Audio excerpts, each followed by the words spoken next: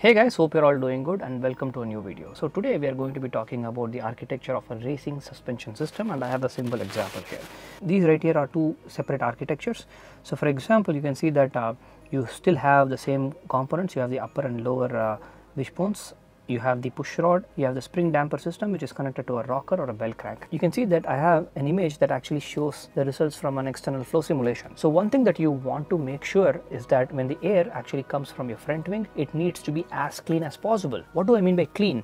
Well, if air is basically interacting with additional components, then it tends to become turbulent, which is also called as the disturbed air. Disturbed air is going to be bad for downforce. So what you need to do is make sure that your suspension systems withstand the really high downforces that are typical in a Formula 1 racing application, and on top of that they also need to make sure that they provide a proper or a clean path for the airstream to navigate from the front to the back side of the car. So with that, I would like to conclude this video. Bye.